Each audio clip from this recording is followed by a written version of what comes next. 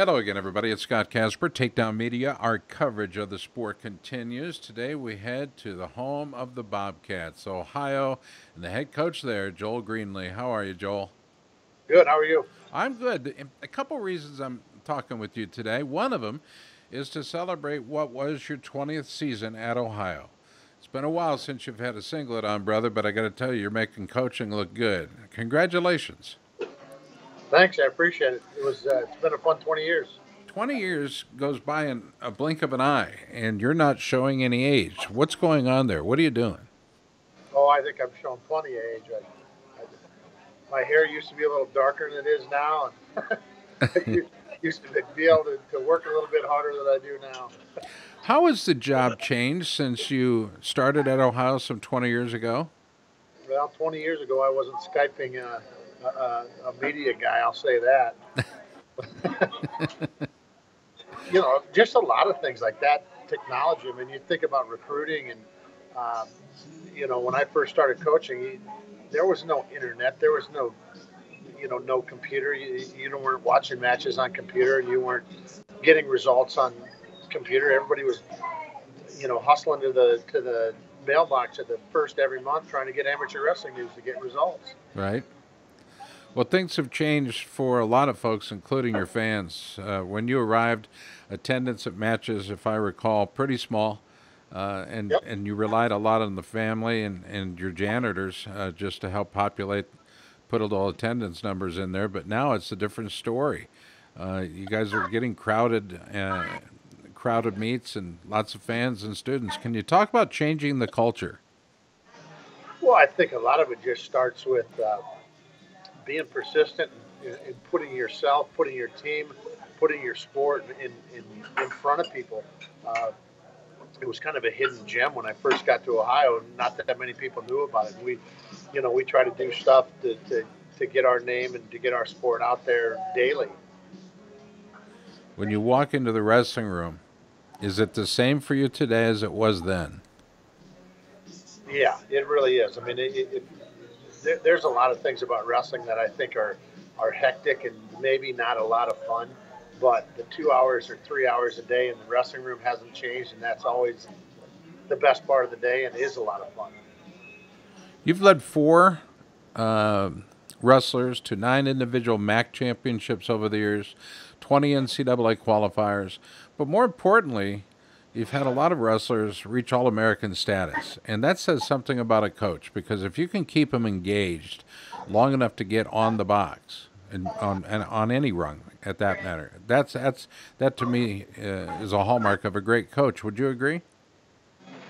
Yeah, I think that's everybody's ultimate goal is to be an All American, to get to the NCAA tournament, try to win a national championship, or get to be All American status. And uh, it's not as easy as people think. I think people come in as high school. I was a state champ, or I was a couple times state place winner. I'm going to be an All American, and it's not that easy. You have to be persistent. It has to be constant. You know, the 3 months over the summer when all your buddies are out, working at internships and having fun and going to the beach. You have to be on a constant grind and maybe even traveling to different places to work out, finding good people to work out with to get to reach that All American status.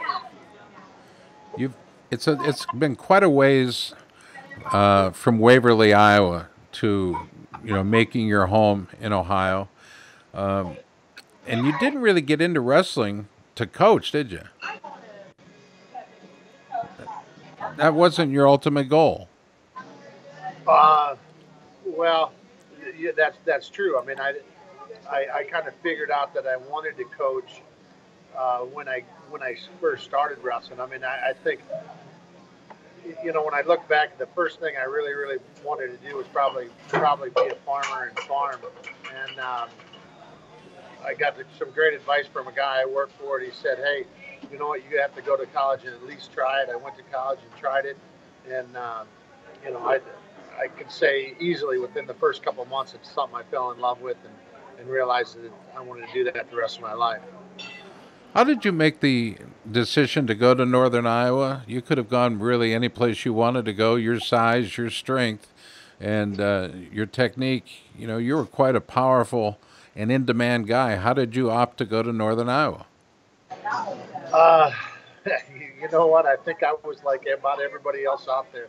Um, I went on a visit, and man, I wanted to go there. And then I went on a visit to Iowa State, and man, I wanted to go there. And then I went on a visit to Iowa, and man, I wanted to go there. So uh, it was a hectic process for me. I mean, first of all, I don't like letting people down, and I got to know all those coaches, and I didn't want to hurt their feelings or to have them not like me is what I thought at the time. And um, really, what it came down to is I went to Northern Iowa because I thought they cared about me as a person, not just a wrestler. You finished your collegiate career paying UNI back, by the way, paying them back for providing a great home for you. 58, 0, and 3, and that is still the best in school history. You absolutely dominated, Joel. That's one thing I remember about you was you didn't want to let anybody down. Well, in wrestling, you didn't want to let anybody up. Yeah, So I that's might true. disagree with you even for a little bit there, but you gave them a gift that is still standing to this day with an outstanding record, and I got to believe there's some pride there for you and your family. You know what? I mean, uh, yeah, you know what? That's something I'm proud of. I'll definitely say that, but it's not something I think about a whole heck of a lot. I mean, you know, I was kind of raised and I lived my life to be at the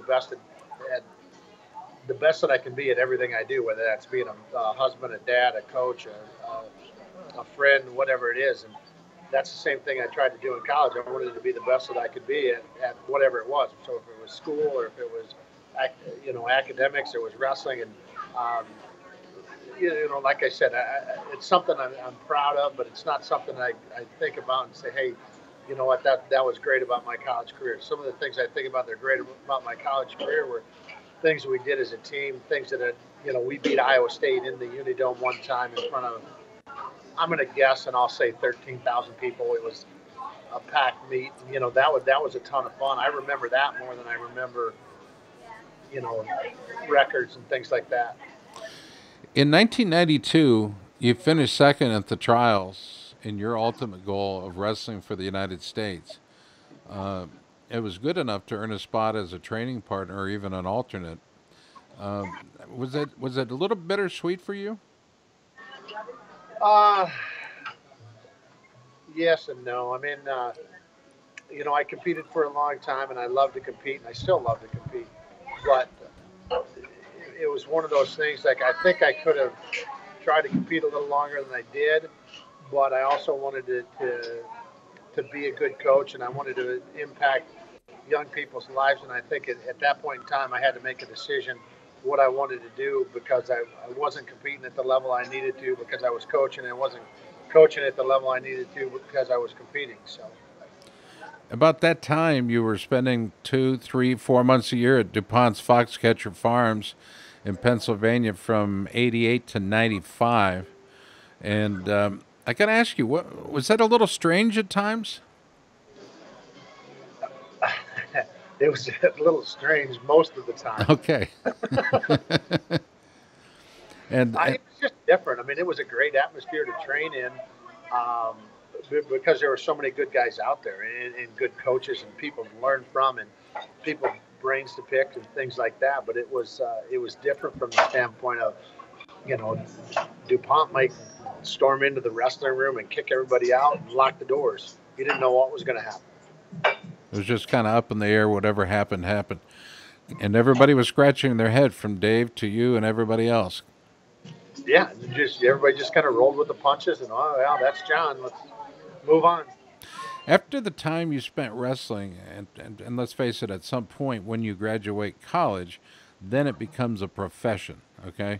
Even though our wrestlers at the time weren't getting paid a tremendous amount of money, and even the awards for Olympic gold medals weren't that much, it's still considered a profession. You decided at that point, at some point, to return to the University of Northern Iowa as an assistant back in 1989, and to hang up the shoes, as it were. Was that a difficult decision for you? Uh, Yeah, I mean, there's not that many things I did in my life that I didn't necessarily complete or or reach the level that I wanted to reach. And as far as making a world team or Olympic team, that's one of the things I never really did. So that was, kind of hanging out there like, I don't know if I'm ready to give this up just yet.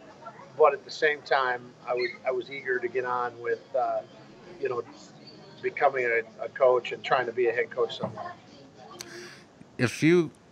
If I bring up this name, I want you to tell me the first thing that comes to your mind. Cam Kelly. Uh, Unbelievable skill. He called you the man. You Well, know I what? hope so. Right, right. But how about this? He said that you don't ever talk about your credentials. I mean, you could, and Cam and others are always talking about more about your character, and I think that speaks volumes about you. And quite frankly, you're one of the guys that I've always turned to if I want any advice. When you took over that Ohio wrestling program in '97, it was a big job.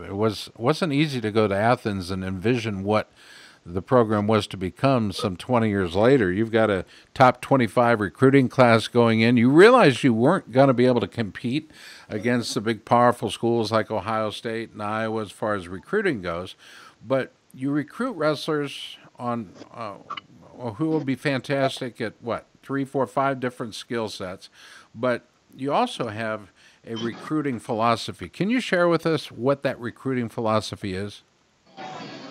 Well, for me, basically it's pretty simple. I mean, I'm a pretty simple guy when it comes to things like that. Um, I want to recruit good kids, good students, and hard workers. And I think if you can do those things, it's a simple formula to be good at wrestling. I don't, I think it's, hey, we have a little kind of mantra that we use at Ohio. It's twice a day, every day. So basically, that means you're going to work out twice a day, every day. Does that mean you're going to wrestle twice a day? No, but between lifting and wrestling and running, and hey, lift our workout twice a day, every day. So we're looking for kind of blue collar kids that can work hard and want to work hard, and obviously they're going to do well academically and they're going to do well socially, and um, hopefully they end up on the podium at the NCAA tournament. If you could think back on your career as a coach, we learn from our assistants. We learn from those that are above us as assistant ADs and athletic directors. We learn from other coaches. Who have you learned a lot from? Who can you actually point at and say, that guy? Who is that guy? Well, I mean, I look back and go, there's a lot of guys like Coach Briggs at Northern Iowa as an athlete. I look at, you know, I I knew that I was going to coach then, so I looked at things that he did. And Coach Miller, Jim Miller, was an assistant coach at Northern Iowa when I was there, and he's went on to be super successful at Wartburg. I learned things from him. John Creeves, an associate athletic director at Fresno State. I learned things from him.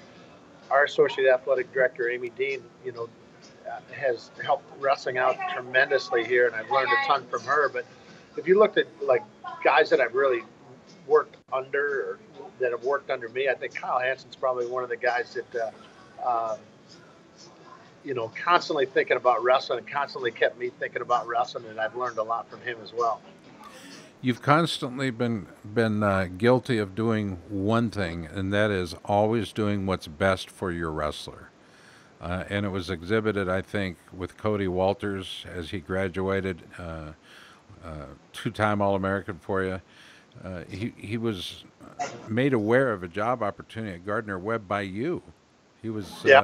really set to return to Ohio as a grad assistant, and yet you thought this might be an even better opportunity at Gardner Webb. Why? Well, I'm not going to say I regret because I don't necessarily know if that's not the right word, but uh, when I left Northern Iowa, I never really left Northern Iowa.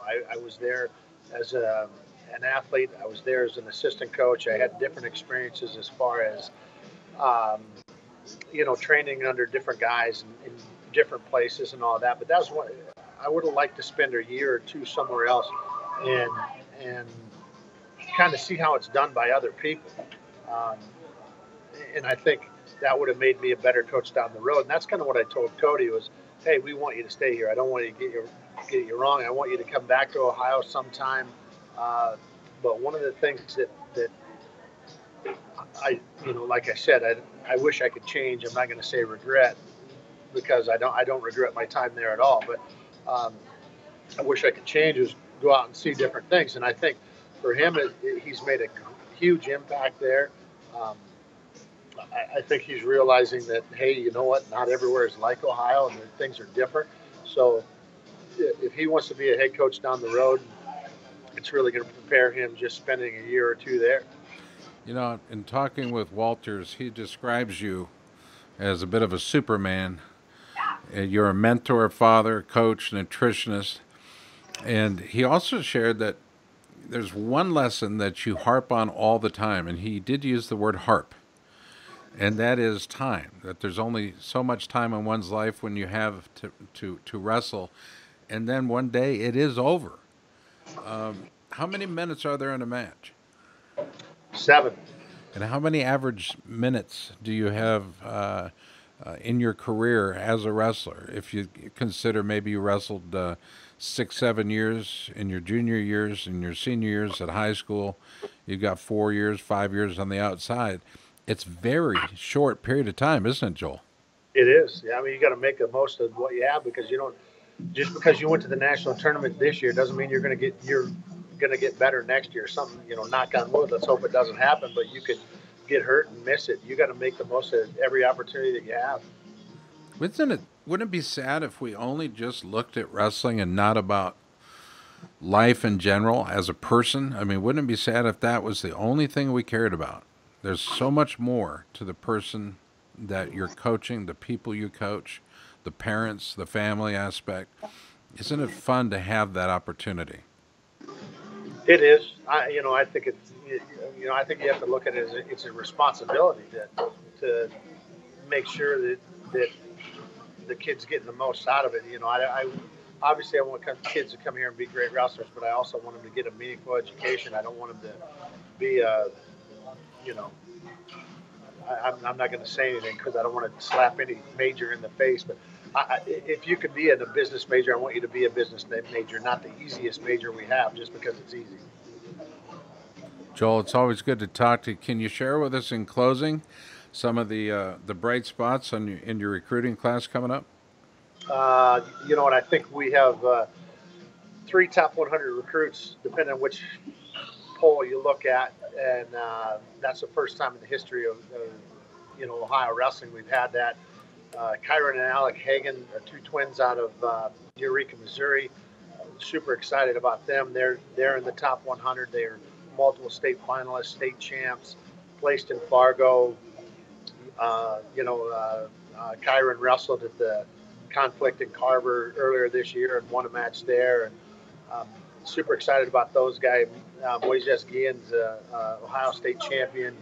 He's Ironman champion. We also have his brother here, so we're excited about him. Robbie Bowers is a Fargo place winner, 3-time Ohio State place winner. Excited about him. Kevin Sarver is an Ohio State champ from St. Parents Graham. This guy wants to come in and be a pre-med major, be a doctor when he gets out. So, you could kind of go on and on about all those guys, but excited to have them welcome the Ohio wrestling family, and hopefully they have a lot of success while they're here. Joel, it's been great having you in the Nike hot seat. Are you at Texas Roadhouse today? I don't know this for sure, but just looking at some of the decorations. Right next door. Right next door? Lunch with Mom. Okay, so if you were at Texas Roadhouse, what would you be ordering at Texas Roadhouse for lunch or dinner? Fort Worth ribeye, without a doubt. Without a doubt. The big man going big. Go big or go home. That's right. If I accuse you of 1 or 2 things, I'll be right out there and tell you what they are. Of being a great friend and absolutely caring about your athletes, and I appreciate that. All right, thanks, Scott. I appreciate it. For all of us at Takedown, our very special guest in the Nike hot seat today from Athens, Ohio, is the man, the myth, the legend, the big man himself, Joel Greenlee. at the training table today. I'm Scott Casper.